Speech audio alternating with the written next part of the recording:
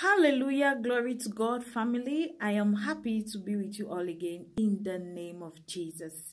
If this is your very first time of seeing me, this is Prophetic Hour of Upliftment with Esther Mega. Thank you so much, my very dear subscribers, for always stopping by. I love you all. I am so grateful. May the Lord bless you abundantly. In the name of our Lord Jesus Christ. Amen.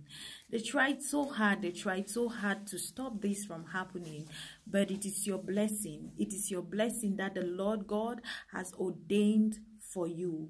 It is your blessing that the Lord God had ordained for you. Looking back at the scriptures from the book of Genesis, when Jacob was caught up between two sisters, but his heart was actually with Rachel and not with Leah. So he did not mind working for years just to be with the person that his heart yearned for.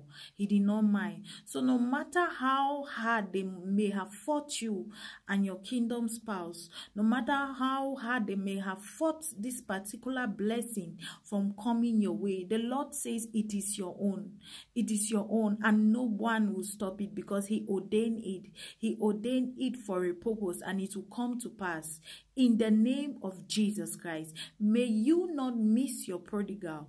May you not miss your prodigal in the name of Jesus. The same way that Leah and Rachel and Jacob ended up together, that is the same way that your prodigal will hold on until they finally be with you.